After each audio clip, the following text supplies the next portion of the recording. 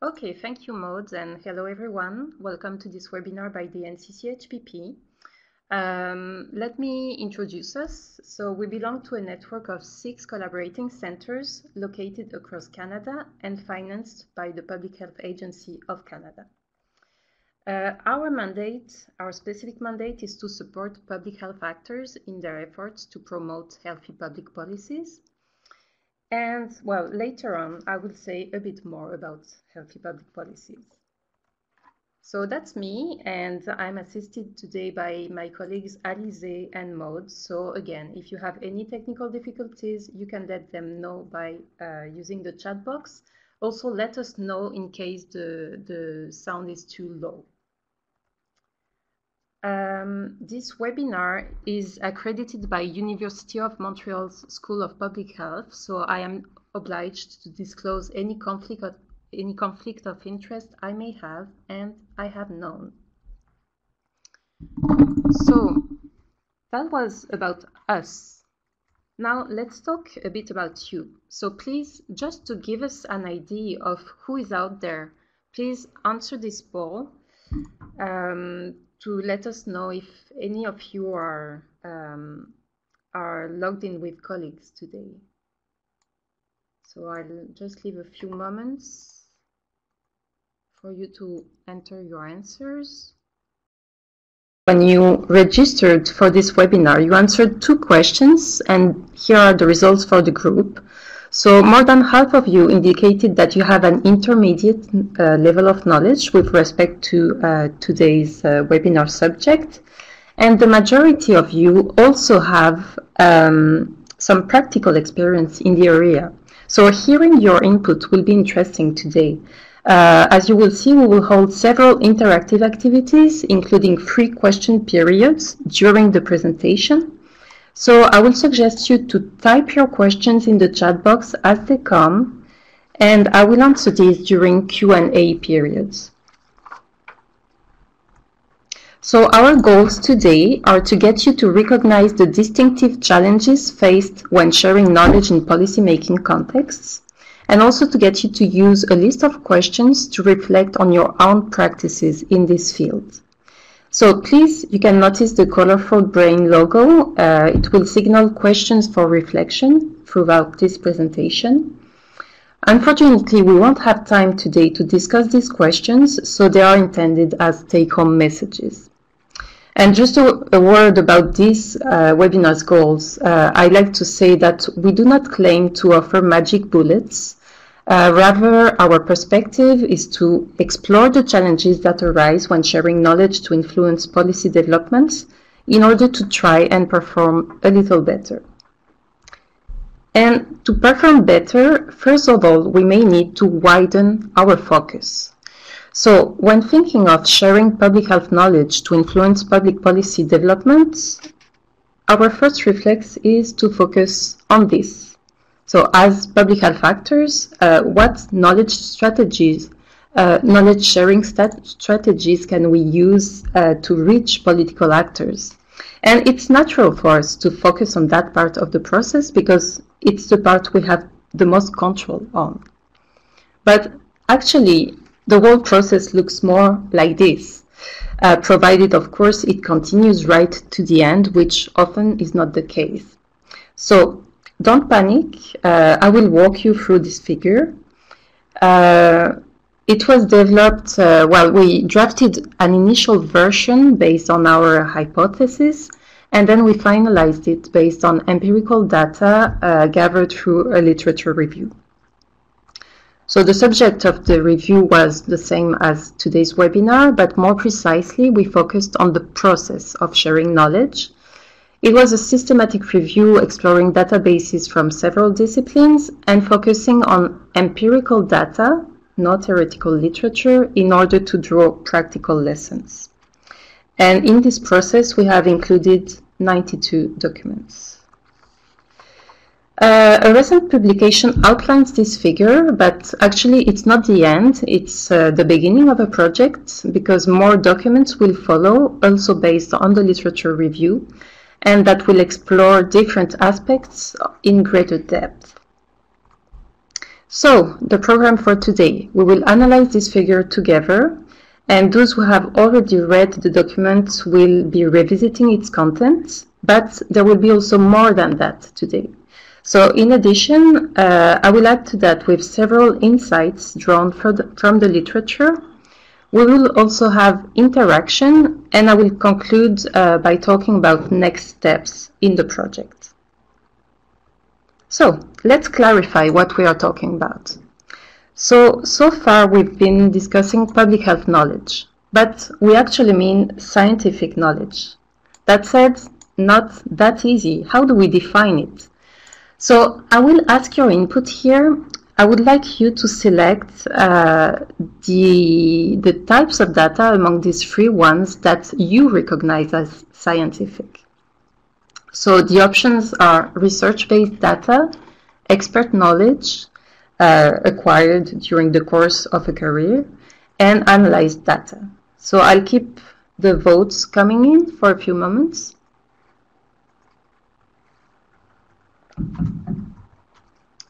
All right, so as you can see, there is really a consensus about research-based data. Also quite a vast majority of you considering analyzed data as scientific knowledge, and, well, half of you only recognizing expert knowledge as well. So actually we can solve this pragmatically. Let's see how political actors consider scientific knowledge.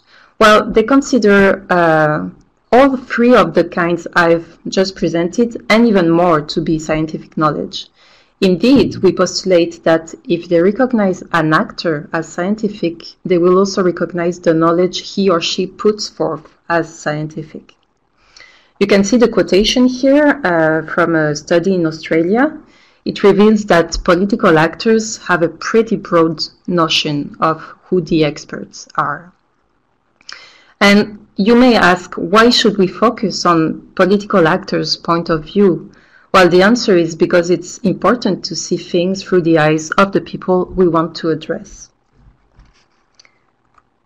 So we've talked about public health knowledge, but political actors also hold relevant knowledge, and that's why I insist here on the word sharing, as a reminder that to produce knowledge that is relevant for a certain context, it helps to listen to what political actors have to say as well.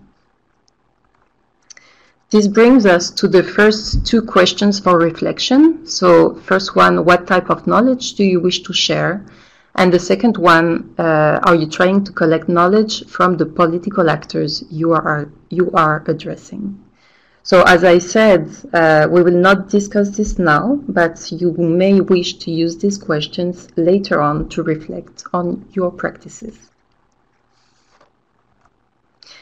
Now, about the actors, the main actors involved. We've categorized them in political actors. Among them, we think obviously of policymakers at any level of government. This could be municipal councillors, ministers, members of parliament. We also consider the actions of the advisors of policymakers. And by this, we refer to the persons who work within government to assist policymakers with the development of public policies. So this is not about here outsiders who give occasional advice. And on the side of public health actors, we consider those with scientific legitimacy in the eyes of political actors, which we suggest includes researchers and public health professionals. Now, two comments about public health professionals, because they work in public health organizations, so government organizations. The first thing is that a minority of public health professionals, that is, those who work at developing public policies, are also advisors, according to our definition, but really, it's a minority. And the second comment is that as long as you work for government organizations, there may be procedures in place that circumscribe what can be done to share knowledge. For instance, there may be restrictions in terms of who is authorized to handle external communications. So it's just a reminder here that if you are a public health professional, you may have to take this into account when choosing knowledge sharing strategies. And the functions I will talk about today, it will be a lot about, well, producing knowledge. Just remember that we use here a broad definition of scientific knowledge, including expert advice. And I will talk as well about conveyors of knowledge. That conveyance would be, it could be about conveying knowledge as is or transformed. And of course, a same person may fulfill the two functions. So, we can start with the figure. There could be 3 points of entry into the process. It may be initiated by public health actors, by political actors, or else take place in the context of collaborations between all these actors. So the question for reflection here is, among which of these 3 points of entry do your activities for sharing knowledge take place? And your answer here will orient you towards other questions for reflection that apply to your situation. So let's start with the first situation, initiative by producers or conveyors. And here I will ask for your input. So I'd like you to tell us what strategies do you use to share knowledge? Typing your answers in the chat box, please. So I can see some people are starting typing. I will wait for a few moments here.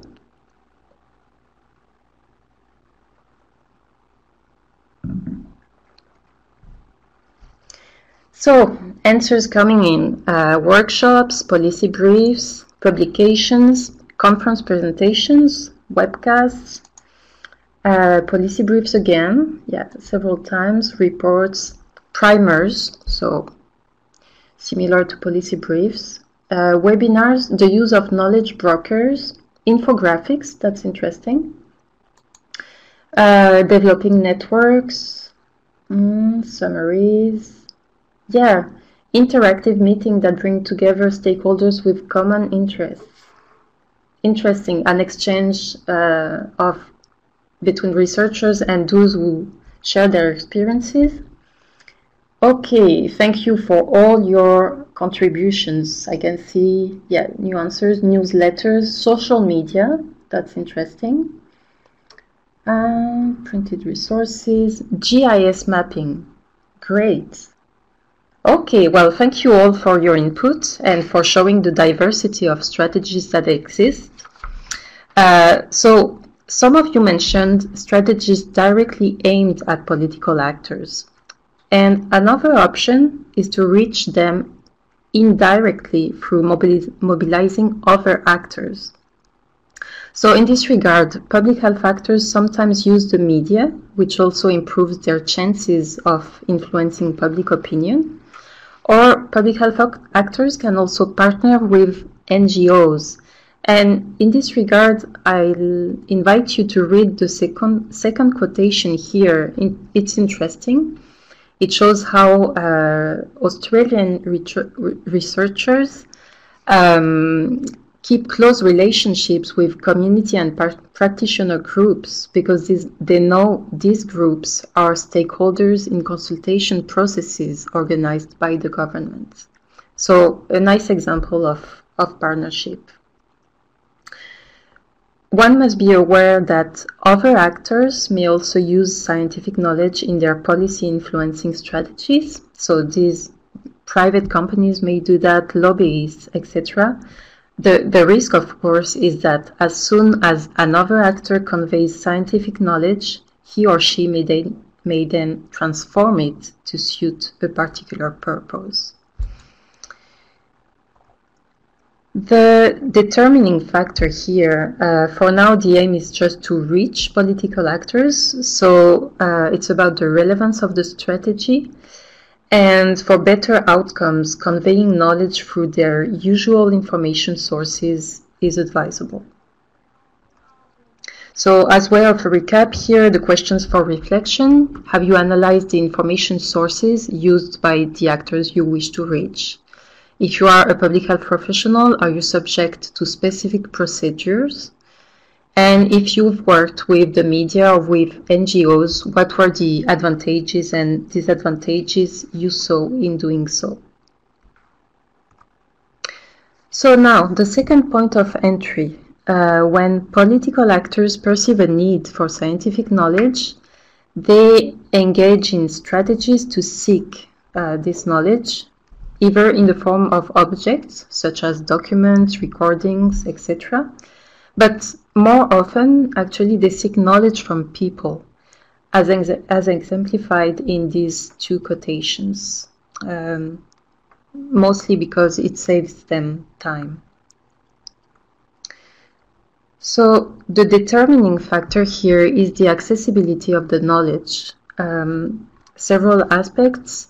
Does the desired knowledge even exist? Do political actors know what sources to turn to? How capable are they of sorting through the knowledge they find, etc.? And of course there's a link because the accessibility of knowledge results in part from the knowledge the sharing strategies that have been used in the past at some point. So here is a series of quotations illustrating situations faced by political actors when seeking knowledge. The first one reminds us that they do not always have subscription access to journals, and this is about Canadian health ministries, so even there it might be a problem. Second and third quotation, political actors often suffer from information overload, and still they can also face difficulties in locating sources of knowledge. First, the fourth quotation is a suggestion that researchers could introduce themselves to policymakers. And the fifth quotation here, a bit more positive. It highlights that the ability to sort through information can be acquired. The question for reflection here, what do you do to make knowledge more accessible to political actors? And the examples below, well, they just mirror the issues that I've just mentioned. So the third point of entry is about situations involving collaboration between scientific and political actors. So they are represented by the orange box that encompasses all the initial steps in the process. And these situations involve sustained and repeated contact between actors. So we are not talking here about one-off knowledge-sharing activities, but about situations in which knowledge sharing happens more or less automatically, but really more or less. So please take a few seconds to read the two quotations here and answer the question, which of these two looks more conducive to knowledge sharing?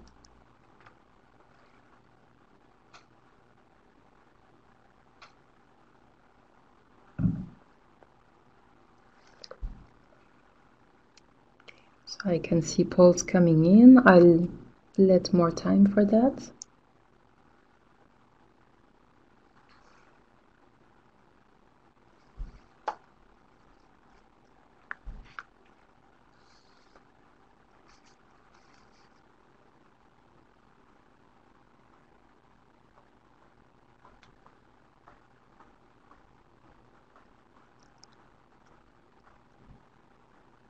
Okay, so a vast majority of you, no surprise really, considers that there is probably more openness in the first of the situations that is described here. So I'll switch to the question for reflection here. It's about your own collaborations with political actors and if they have proven conducive to knowledge sharing and why, of course. So I've presented the 3 points of entry into the process. Are there any questions so far? Please let me know through the chat box. Okay, I can see that Paul is typing.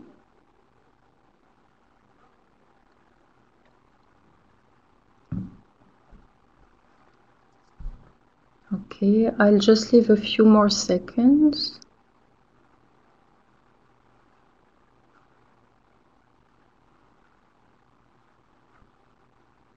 Okay, Paul is asking a very wide question. What avenues could be used to remain effective?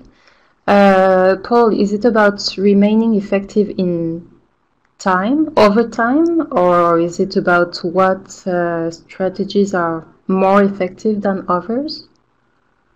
Could you specify, please?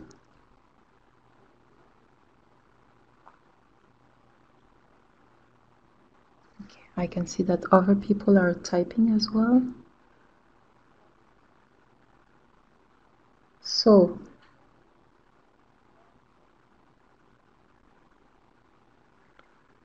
okay.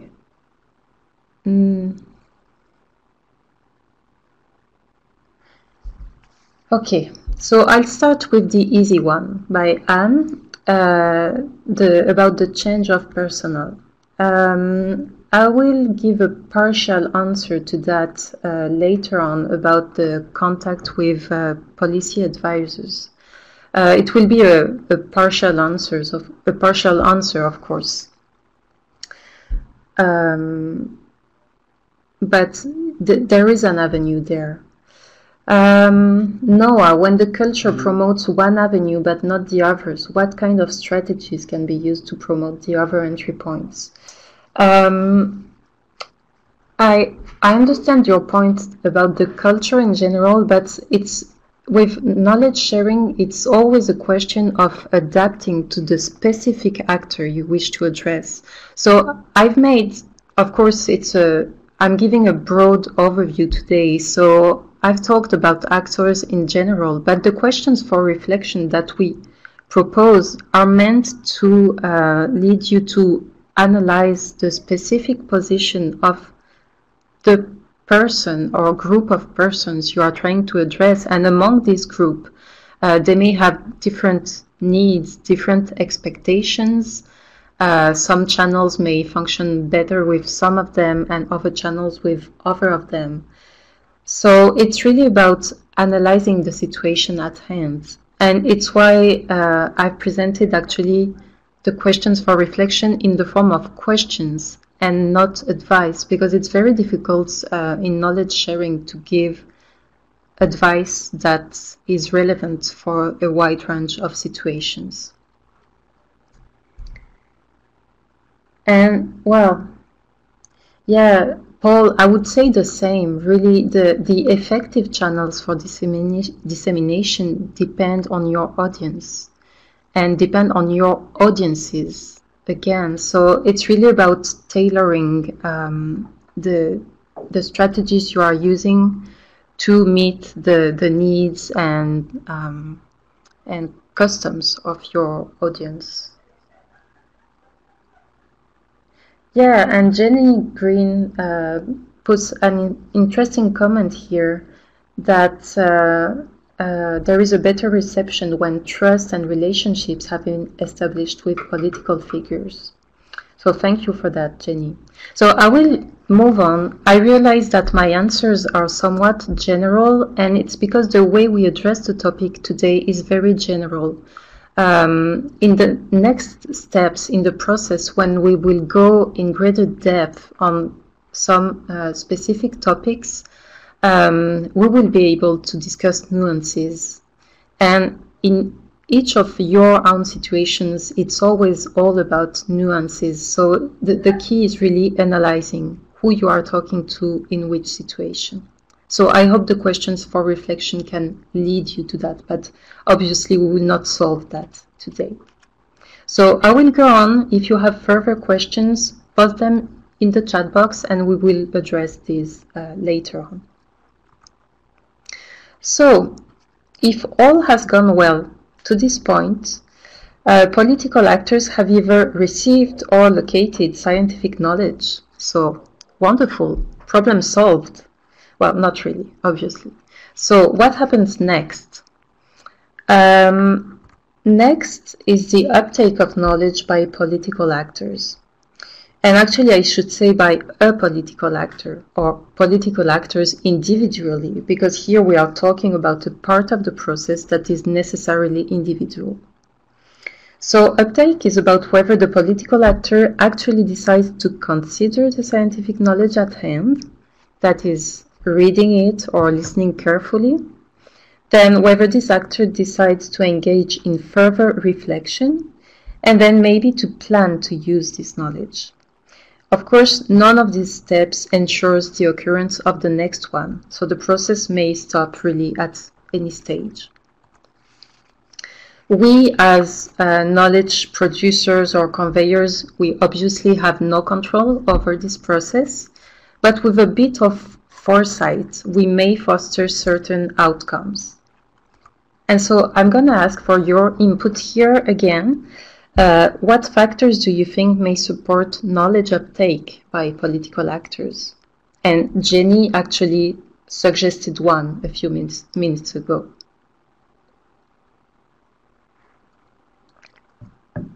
So several of you are typing.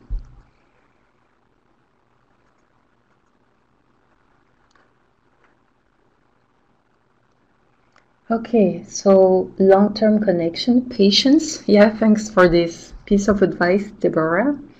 Timing, yeah, very important. Matching with political necessities, absolutely. And highlighting gaps, yeah. So the knowledge that would interest policymakers, but that does not exist yet. Relevance, not using knowledge brokers, yeah. An actor's interest and or passion on the issue, relationships again, that was mentioned, yeah. Framing the impact of the literature in terms of their concerns of interest, fit with their agenda, using their language, yeah, thanks for that, Sarah, so adapting oneself. Also, yeah, a comment by Brent, using public pressure and the media. Ensuring the knowledge you share is relevant and practical, tailored to specific contexts, personal relevance, user-friendly format, ease of access. Okay, well, thanks for all that. You are very good. So I will now sketch out what the literature tells us about determining factors, and you will see that it totally resonates with the ideas you've just shared. I think you've mentioned all of them, so we'll just complement that with telling quotations. So what happens first? To determine whether a body of knowledge is worthy of consideration, political actors carry out a preliminary sort.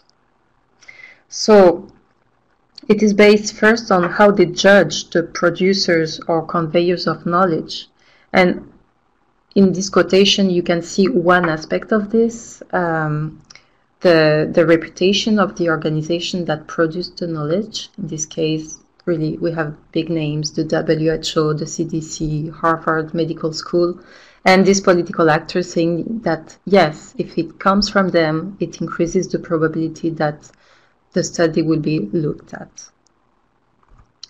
The second point, and again, you mentioned that, political actors also assess to what extent the knowledge meets their needs. I've identified three aspects that are salient in this regard. The first one being with how the knowledge resonates with the political actor's current agenda. So you expressed this. It also appears clearly and bluntly in this quotation. If the legislature isn't even considering a topic at that time, it just might not be the right time to present a study on that topic.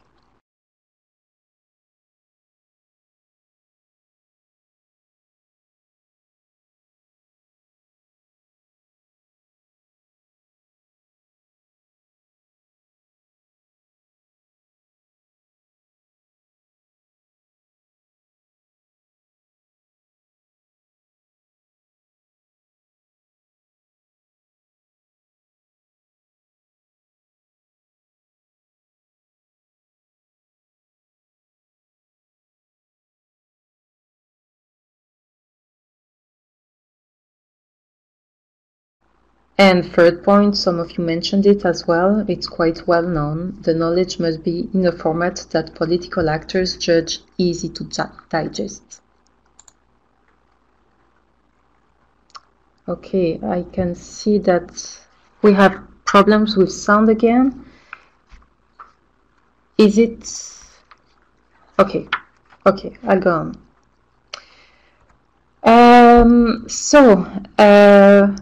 What happens after first consideration of the knowledge? Political actors compare it once again with their needs to decide whether it deserves further reflection. And in addition, another factor at play here is whether they perceive they understand this piece of scientific knowledge. So the quotation here is quite telling. There were efforts, but not sufficient, apparently. A senator telling the charts they put up there had all these little numbers to help us. Some of them were black and some of them were red, but we did not have a clue what this was about. Obviously, if not the knowledge at hand is not understood, the political actor may give up. Next, what mediates between political actors' reflection and their intention to use the knowledge? Well, the perception that the knowledge meets needs is a determining factor again, but this time political actors focus more on how the knowledge may tie into their objectives. And it's natural because they are beginning to envision a concrete use. So this quotation reveals how Australian civil servants in that study pursued an objective of designing interventions, while politicians wanted to persuade stakeholders, and they respectively saw value in researchers to help them achieve their objectives. Also, we should be aware that at this stage it is quite likely that political actors transform the scientific knowledge. And why might this happen? Well, first, they may misunderstand it. Second, they synthesize it with their prior knowledge. The new knowledge never arrives in a vacuum, so there is this process of synthesis. And third, more or less consciously, they may try to make it consistent with their objectives. Catherine Smith, who is quoted here, has produced very interesting work about this. She noticed during a series of interviews with policymakers she made that when she asked policymakers about evidence, they usually responded by talking about ideas. And she highlights how, once detached from a specific evidence base, ideas can be extremely malleable. So it should be no surprise that the ends to which the knowledge is put are not always in the direction that its producers intended.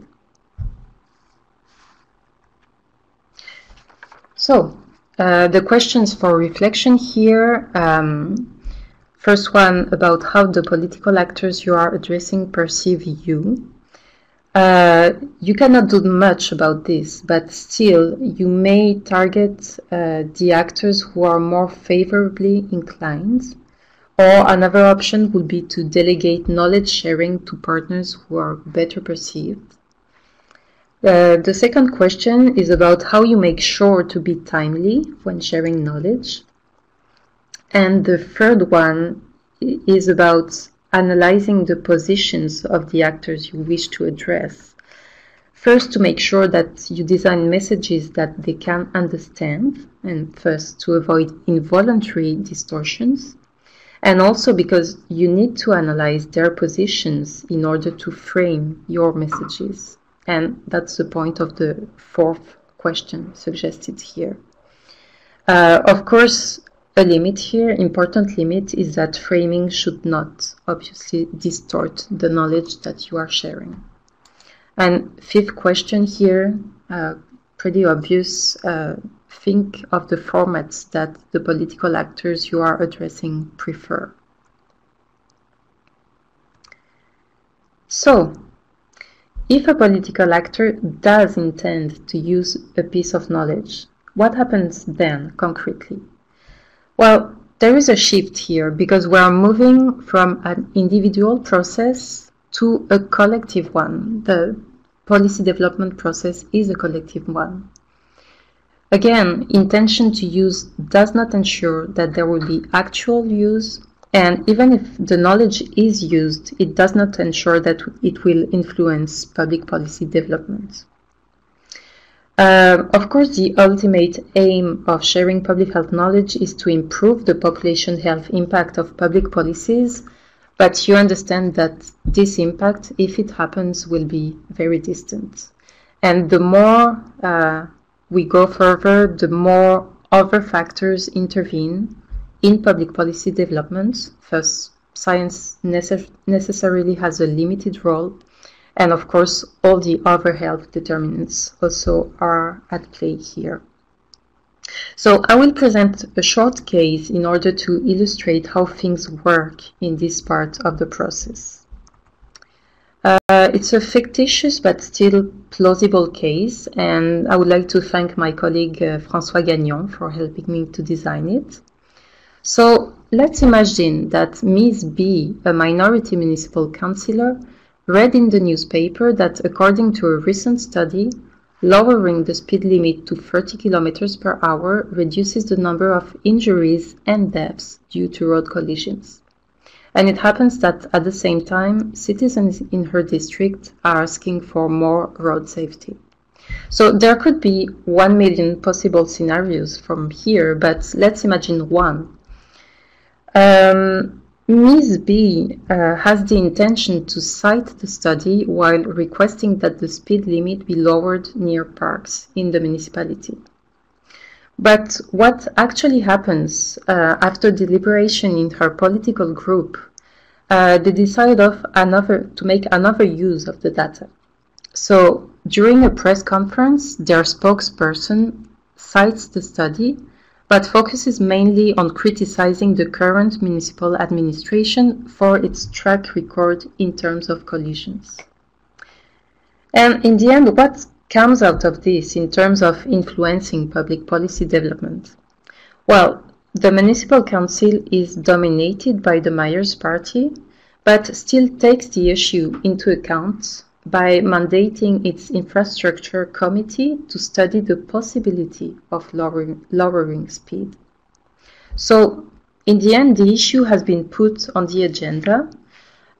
We don't know what the decision will be in the future. We don't know when it will be made. So that's the outcome.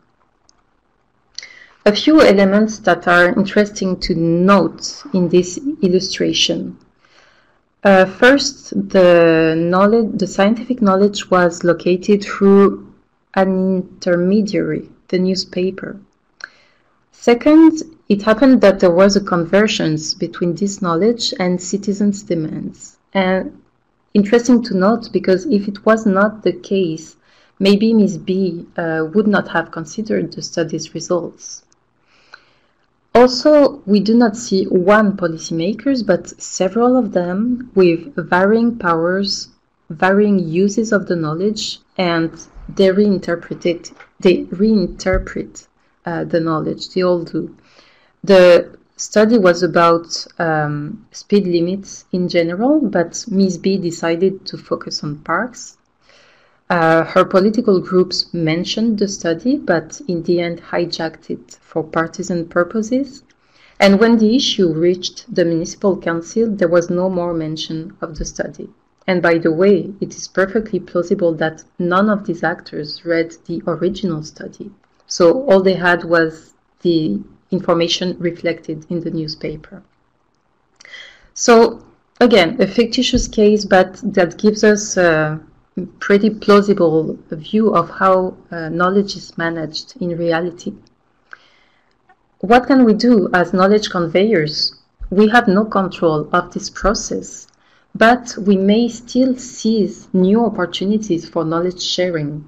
In that case, for instance, when the opposition group organized its press conference, it was a good time for experts of the subject to come out in the media. So, just an illustration, but I hope you can gain some interesting insights from it. So, we've been through all of the parts of this figure. Next, I will focus on the role of policy advisors. But before we move on, I will leave some time for questions if you have some. So please type them in the chat box, please.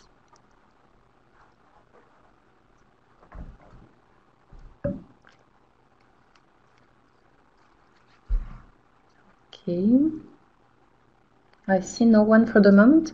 What I'll do, because we started late, a bit late because of the technical difficulties, I'll go on. If you have questions, I will address these at the end of the webinar. So, policy advisors. They are often neglected, however, they play a pivotal role. This category includes political advisors as well as civil servants, and because they work on the details of public policy development, they have an interest in data to feed this process. Their profile may also help. They may have past experience producing scientific knowledge, or they may be attuned to it. And the other point, and this issue was raised by Antuhe, I think, a moment ago. Usually, well, policymakers, of course, political advisors move with policymakers, but usually civil servants remain in office longer than policymakers. So creating, establishing links with them can be a good option of working in a longer term. And these existing links with civil servants can also provide an entry point to a new administration after new policymakers have been elected or appointed. So, we refined the previous figure to distinguish the actions by advisors, indicated in blue, from the actions by policymakers, which are indicated in black.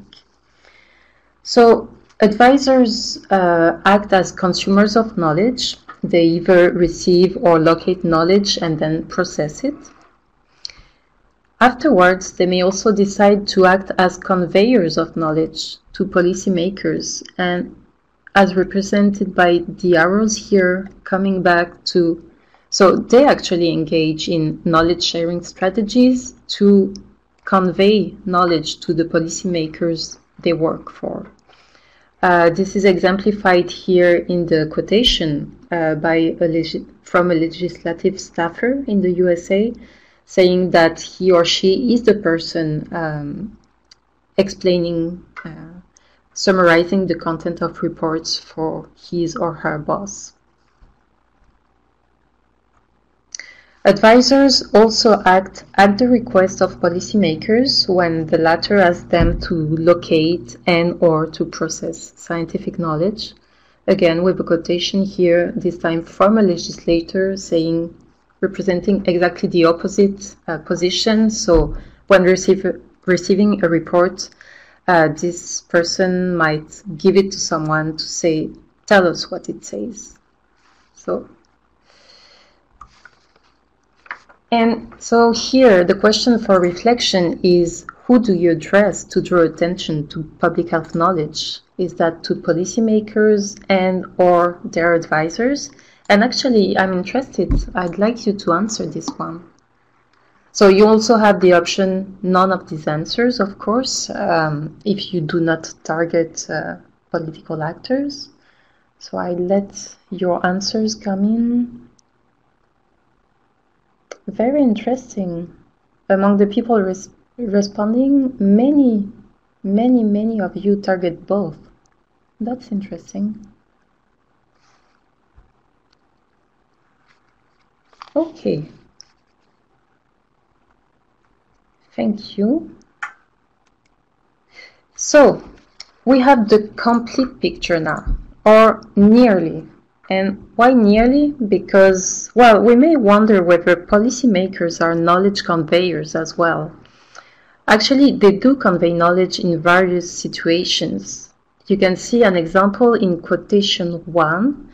It reflects a situation of information exchange between peers, in this case legislators, who cannot specialize on every issue, so they rely on each other's advice. But you also have the second quotation here reminding us that even ministers do not have the final word and that they do have to try to convince others, for instance, the Prime Minister. So that said, at this stage, the scientific knowledge has circulated from hands to hands, has been transformed by several actors, as we have seen. So it is probably not purely scientific in nature at this point anymore, and it's why we have not represented this situation in the figure, but still good to be aware of it. A few words about the specific case of healthy public policies. So here we are talking about sharing public health knowledge to influence the development of policies to be adopted in other sectors, but which may have a positive impact on health. So this could be a whole range of sectors. It could be the transport sector, as in the case we presented earlier. It could be education, agri-food, environment, housing, etc., etc. All the policies from sectors that have an impact on the conditions in which people live. So knowledge in these situations might be shared by public health researchers or professionals addressing actors from that other sector, or it may be shared by policymakers from the health sector addressing their counterparts in other sectors. As soon as you address actors from another sector, well, these people have a different culture, so it raises additional challenges. They are less familiar with health issues, so there might be additional challenges in terms of understanding the knowledge. And also, they have their own knowledge bases. So the question is, do they even see public health knowledge as useful to them? The quotation here from a transport planner is telling it. Well, this person acknowledges that a document from the National Institute for Clinical Experience is surely likely to influence people in the health sector rather than the transport sector. But on the other hand, this person highlights the fact that this knowledge from the health sector could be interesting if it can be used as a mechanism to lever support of the health sector in a partnership between the two sectors. So, and that's what the questions for reflection are aimed at here. Once again, understanding the other's point of view is key to sharing knowledge effectively. So, a few take-home messages, or I would say a recap of the distinctive challenges faced when sharing knowledge in policymaking contexts. Intermediaries play an important role, particularly policy advisors, the media, NGOs. Second point, you usually don't face one policymaker, but several. Also remember that when addressing actors from other sectors, you address people from other cultures, so think of their positions. And well, what we can see is that the scientific knowledge is traveling through several circuits, so outcomes will necessarily be distant if they ever arrive at all. And all this happens in a democratic process, so however frustrating it may seem, it's normal that science does not dictate decisions. Still, it can contribute, and it's why we keep sharing knowledge and try to do it more effectively. So a few words about the project to conclude. You have this available resource on our website covering the content of today's webinar, and it includes the questions for reflection that I have presented. Next steps will be publication of a methodological document early in the fall. It will also include a mapping of the 92 documents we have included in our literature review. And next, we will publish a series of topic-specific documents. These will explore topics emerging from the empirical data, so you have a few examples of the topics we may address here. We will also strive to identify potential specificities under each topic, so differences by country, by level of government, etc. And the first one of these documents should be published next spring.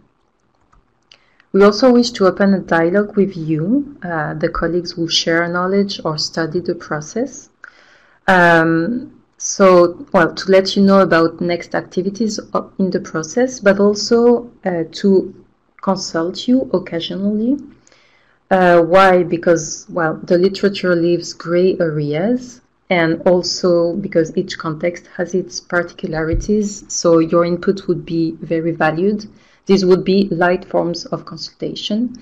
So if you wish to join this dialogue, I invite you to subscribe to our mailing list. And we still have a moment for questions, so please just type your questions in the chat box, and I will be happy to answer these.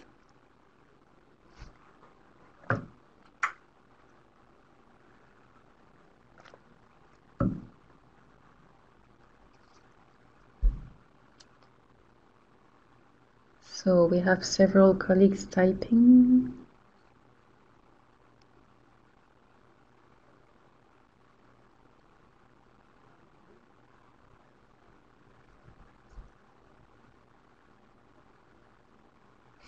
Okay, Rosanna. Yeah, okay, interesting, Rosanna. And Rosanna is saying that the document about the line between advocacy and knowledge sharing would be fascinating.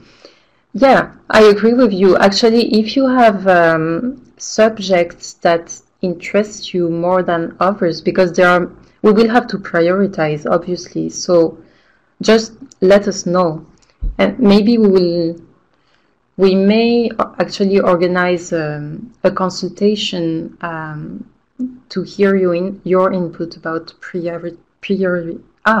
it's getting difficult. Sorry. About prioritizing the topics we could address first. And again, it will all be based really on empirical data arising from the literature, from studies that evaluated hands-on experiences of knowledge sharing, studies that explore the point of view of policymakers, advisors, public health actors. So it will really be based on empirical data, but as I said, we will be interested also in presenting you this content arising from the literature so that you react, so that you tell us if this resonates with your experience as public health actors in a Canadian context. So that will be our aim. Okay. I would suggest if you wish to ask questions until we close this webinar, just to let us know now in the chat box, like saying yes or me or whatever. So we can keep the lines open until you formulate your questions. My email address is also here in the PowerPoint, so you can also send me your question afterwards. I know it can take some time to formulate questions after receiving the new content, so really feel free to contact me. And meanwhile, I will also mention that Maud just posted the link to the evaluation form, so please fill the evaluation form. It helps us to improve our webinars. Okay, I can see that Scott is typing.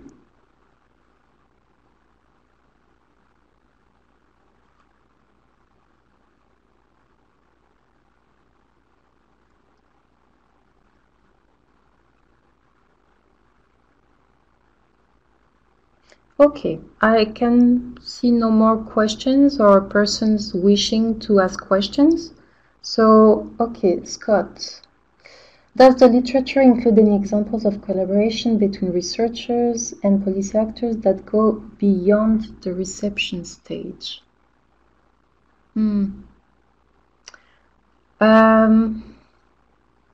Okay, I will give a half answer, Scott, because I did a preliminary analysis of the literature, but the whole answer will come out when we produce a document specifically on this. But yeah, there's a whole part of empirical data about what, for instance, policymakers expect from researchers. So do they wish them to provide recommendations, or do they consider researchers just have to provide them with the knowledge, and it's up to policymakers to draw recommendations? And really the positions in this regard vary. So I'm actually I will be very interested to try to analyze why. Is it depending on the country? Is it depending on the type of policymaker, maybe whether in the executive or legislative branch? So yeah, I can tell you that the literature addresses somehow your question, but really I will be able to provide a more sophisticated answer after I go through an in-depth analysis. Does it answer your question at this point? Okay. Okay, so I feel there are no more questions for now, so we will close the lines, but really feel free to contact me later on with more questions, and don't forget to fill the evaluation form. Thank you.